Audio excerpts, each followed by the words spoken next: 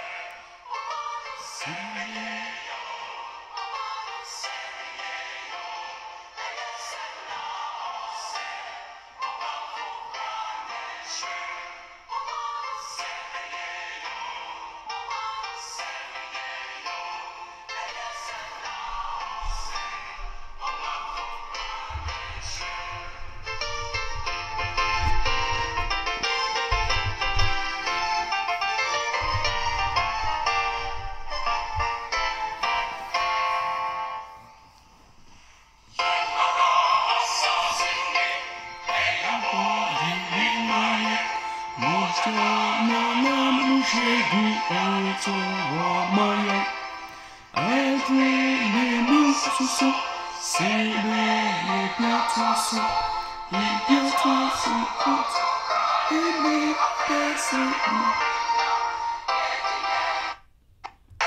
Enwum wei eye enwum a eka asem bi efa ye emabru ho a ye ba nowadays. Enwum wei eye enwum bi a ekasa kire ye oman Ghana.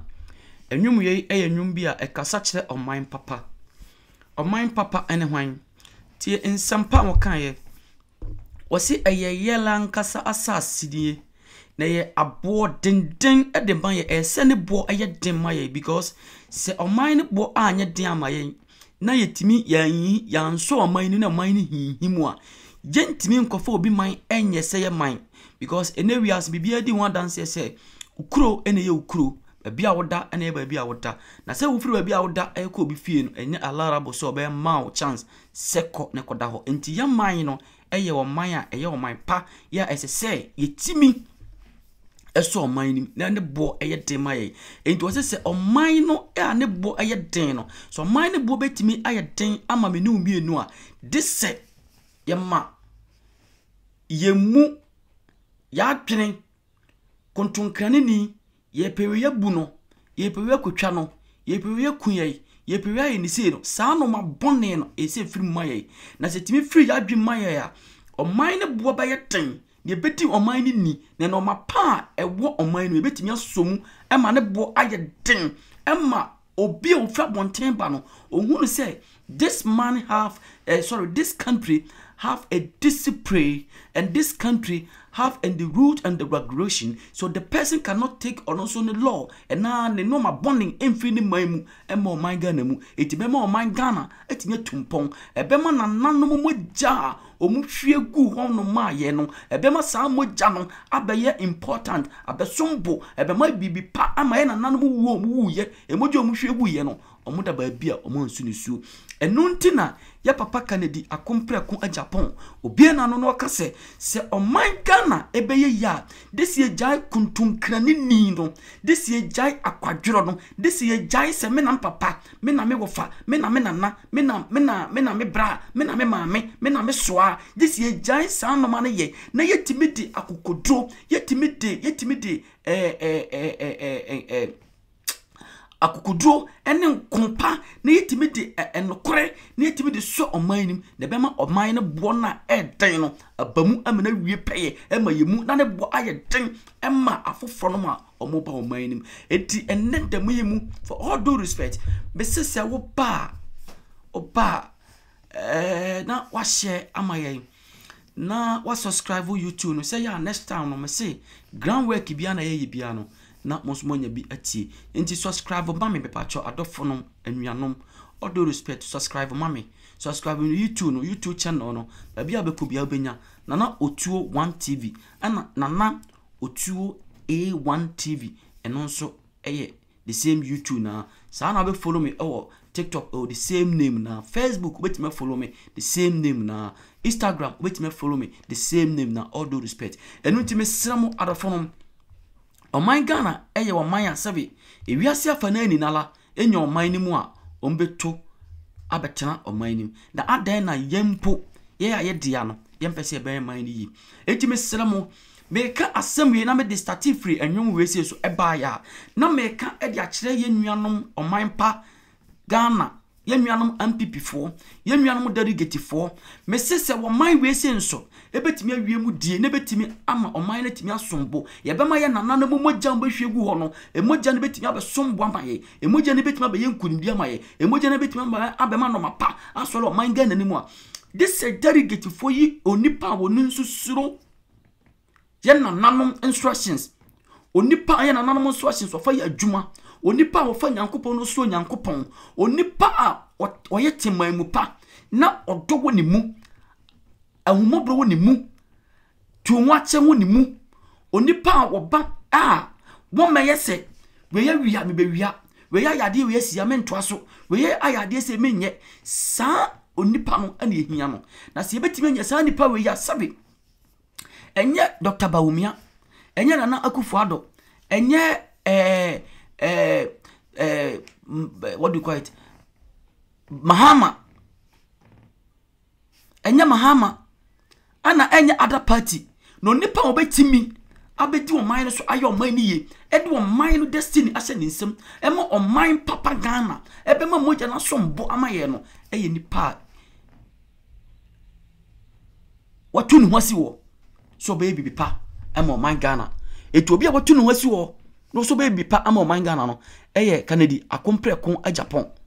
etime system delegate we have some few weeks ewo yenim ya encha kura na re kwahye so akoyi kandini obedi MPP anim wa konkoden aka NDC atwere dan wa konkoden ayi NDC akoto nsu kasie mu na oman Ghana abefa ne man abefa ne ntoma pa afira etime sramo made srade a mede tomanim ena no pai mede tomanim ena awiai mede tomanim ena anumrei mede tomanim edasuo yi mu esramo adofonom esramo nwanom esramo ye maamenom esramo ye papanom memunim panimfo bi achi bebe kansem be recently empanimfo bi de omano aduane empanimfo bi ba bi ombeda de omanyawo empanimfo bi aduane ombedi de so man Ghana kokolas 20 years kombedi empanimfo bi asave oman Ghana dane butu 20 years 30 years ne won kire no empanimfo bi oman Ghana ekohye nsum no oman Ghana nsuo twifa so na oman Ghana kura amayi ama oman Ghana biemu a omo no mo yire mabedidi mo ye ni omachi na ye ni nipa a wode ntoma boni yem ompanimfo en tresam ka se wo se wo nipa ba bia na japade wo biala ba bia wo nipa japade wo bia na kom se hu panimfo ne tresam kan se onipa ba bia wo japade wo no na wakoma ewo ho edise onipa ba bia wo japade wo akoma ho no ma moma yenhwe mpanimfo ni leaders ya omo be pre abanwie omo be pre se yemfa MPP emfa mo wo omo na omo ni MPP nim enkoji nkurimdie mra oman Ghana no mo change the destiny of Ghana maye no mo me hwesa mpanimfo ise hwan na japade wo Ghana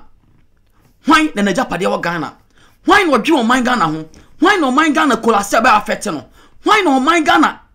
just like oman Ghana esenke na se nsuo betwifa so eno na mabone ena tentokwa ohana manie bi ebetisi oman Ghana so a ebe affect no enipa be affect no eye wonabo Canada akomple ko Japan because of say odo oman no odomu nipa odomu mabunu odomu mabawa odomu empanimfo enu ntina wonya ne sika wanfa nte oboni krom no waso de sika ebe bibi awo oman Ghana mu amadipa anya biaye enu nti papa no mum ye hu se de sa oman ne shanensa obetimi a change the destiny of Ghana obema oman Ghana eno mapa aba oman nim ti me some delegate for me siram all due respect me siram mum ye papa de osu bidi mum ye hunu onyame ho de oda se papa yima na me to aba no ma no ti me some mum ye nim padifo bi achi mum ye ni wonabo osai chairman samochi omuni bi papa bia na maye muma ye ni Simon Osei Mensa Asante regional minister Asante regional minister muma ye ni nachi opia ono adwemboni woni tirim muma ye ni chama wuntimi achi adwemboni woni tirim muma ye ni adokote ankran ho ni minister muma ye ni nachi adwempani ni tirim muma ye ni yampani mfo nachi adwemboni ni wo mutirim omuni na ayo monkwasa na omakasa benefit eno mapa ne ade ombedie enkwa na modwene ho ti mesramo menwero mabunu mesramo delegate fo a ekoyi banwei delegate fo a ekoyi mpanimfo yi mesramo on the 4th is nearer mama ye nyi papa ye mama ye mama papa yi mama na dwuma pa wo ye o man Ghana mu no mama like mama esomfa so omla mama papa no so manim mo papa no na change destiny of Ghana mo papa no o ma Ghana e metanda dwaso o man Ghana your mind papa enipa hwehwe o man no o man Ghana your mind papa enipa epe o man no abetena mu ti mesramo mo mentie papa yanu mu kasa mo mentie nsem bia o kakan e mo mentie papa no onasi o kan wasem no patriotism asem o kan mo mentie and discipline no mama yentie discipline no patriotism no mama yentie honesty honest na waka ho asem no de ntia ma Ghana mpanimfo ni nala atwi age wiwa kodi ba akofo chi se omunye honest omunye patriotism omunye patriotism omunye honest enye discipline enu nti na oban no aba beduru samre yi no oman na singa beduru samre yi no oman Ghana wo don sakra che se oman Ghana na mifira na wo twe wo ho because de be ntira se oman Nyankopɔ achira ye o chira oman Ghana o chira oman Ghana all the sources o chira oman Ghana ya hinie ye bibia mu ye bibia na me abdum bibia no e ko achiri nanso still ye ntimi en change destiny of Ghana mu yɛfa to me en share papa Kennedy akompre konsa papa ne betimi aye why be pen papa no why be pen timi system no pay babi adofo wo delegate esramo all due respect mo yen kai papa yi ne yɛfa to me ene ba nua no en hye ne nsa yen twa de mo yen ti na no kasa mo yen ti ensɛmpa woka em na okotena radio station ensɛm papa yi kan ye papa ne bedi opia na ni so de hu ne foresight watiri no ye kan se ba ha ye me fa tumi ni hye ne nsa wate e yen hwede Onyankopɔn ebeye bedamase medi ni audio eni ni video yi etwa eto mpacho all due respect se mu hwia me pacho subscribe mam wate ko follow me on TikTok wate ko follow me on Instagram wate follow me e wo Facebook wate sa follow me e wo YouTube subscribe ba bibiala na a drop a comment na de se ye e mo man tumpo na se ye tu ana mo biala e me papa namba no e di ho dwuma nyame shadofo nyame nka mo ho nyame nka mo ho shalom